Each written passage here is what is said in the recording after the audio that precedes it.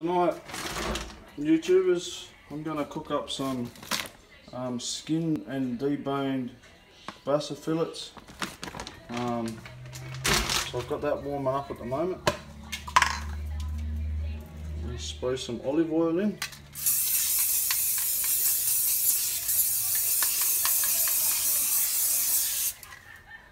Just a little bit, not too much.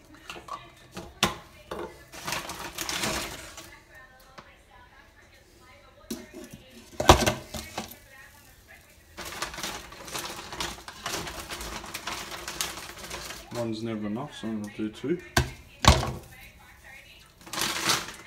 I'll be back in a minute. I'm going to add some Italian herbs.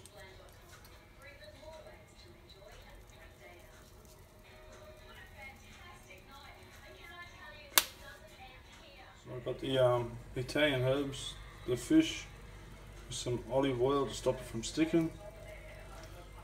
I'm cheap, so I'm going to use lemon juice. I have a squeeze bottle. Add a bit of that. We'll put a little bit in the pan and we'll get a lid and steam it. Okay, the BASA's starting to turn. I'll give it a couple more minutes and then I'll flip it. And I'll start plating up the plate. Flip the fish for the moment. I'll put some green on the plate and do some